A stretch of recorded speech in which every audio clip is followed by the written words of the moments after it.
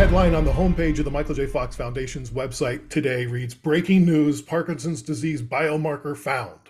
It sounds super exciting, but for those who've not been tracking the search for a Parkinson's biomarker, can you simply explain some of the key findings? First of all, I'm just going to say up front, this is the most important finding we've had to date in what has been almost a 2-decade pursuit of something that helps us objectively identify and measure the course of Parkinson's disease. And so what was published last week was our ability now to detect in living people the pathology of alpha-synuclein protein that misfolds in Parkinson's disease.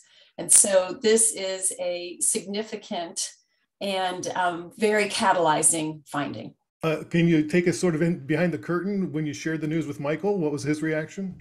I knew that we were a couple weeks away from being able to present this data at an upcoming Fox Foundation board meeting. And I really just wanted to make sure that Michael got a chance to hear it first. So he was on a family vacation in California, and I flew out to visit with him. And I set up some time. Todd Scherer, the chief mission officer at the Fox Foundation and the lead scientist for our team, he was joining us by Zoom. And so I kind of sat down with Michael and I said, Todd's going to be with us in a minute. I just need you to know he's going to tell you all the science. And Todd's a great science communicator, so it wasn't that it would be impenetrable. But I said, but you just need to know this is a breakthrough. And he just looked at me, and then I hit go on the Zoom, and Todd explained it all, and Michael was nodding. He totally got it. Of course, we've been invested in biomarkers to the tune of hundreds of millions of dollars over the last 15 to 18 years, and he knew exactly what the implications were, and he was choked up. He was so proud and excited, and felt like this is what we're here for. I mean, he immediately appreciated the full potential of this finding. But the cutest part was he picked up the computer screen, picked up his laptop and brought it forward and leaned over and kissed Todd on the screen.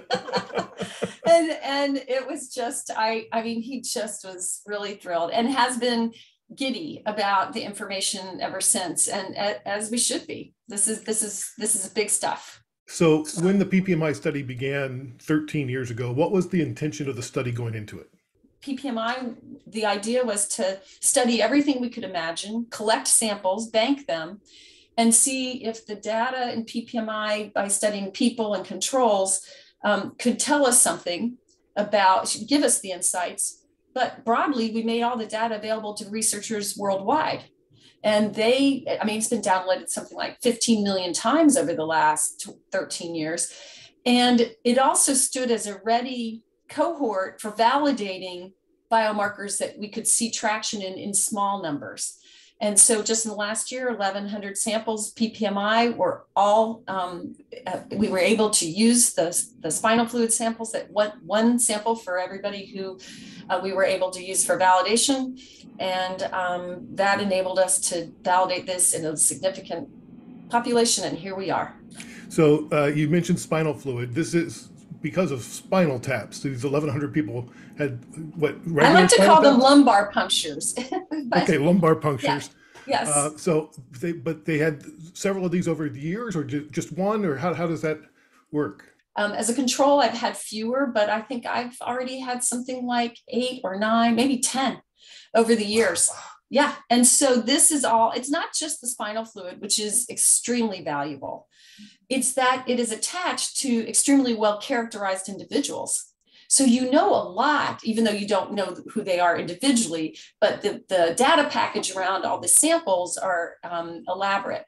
And so not only in this finding can we detect this bad alpha-synuclein and see that someone has Parkinson's, it actually shows up in people who have manifest symptoms of Parkinson's. But as I mentioned, there's a decent number of samples in PPMI that are from people who don't have manifest symptoms, but rather we know to be at higher risk for Parkinson's disease. So this is detecting the pathology of the disease before symptoms even start. Which is like awesome. Yeah. Well, this is no surprise, right?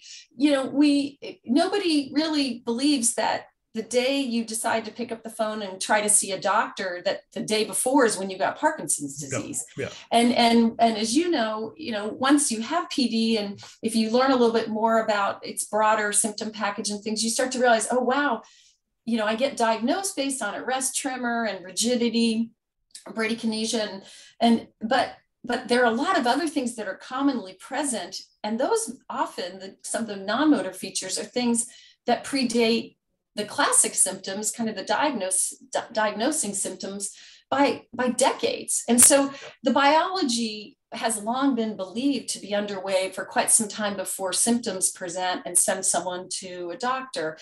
And now we have a tool that validates that. And is there any benefit that you can see from this discovery for people who already are 5, 10, 15 years into their Parkinson's adventure? This has the best chance today to change the drug trials that people are waiting for outputs on. And since we've had 18 new drugs approved in the last 8 years, I think, but they're all things that are, by the way, important, and they're helping us better manage symptoms. But we have a very robust pipeline of interventions that are trying to go after underlying disease pathology, like alpha-synuclein. It's not the only one. We are going after other targets like LRRK2, GBA, but almost every Parkinson's patient has misfolded alpha-synuclein in their brain at autopsy. Not all, but almost all. And so that means there's something going on with alpha-synuclein, and having a tool that objectively measures it is really, today, that can really speed the results from these trials that are teed up or underway right now. It's not a futuristic thing. They're moving right into these trials. And that will make the biggest difference for people who've had Parkinson's already and are looking for better treatments. The care will be driven by the proof of efficacy and relevance of new treatments. And this tool has now been a real game changer for what's possible in the short term.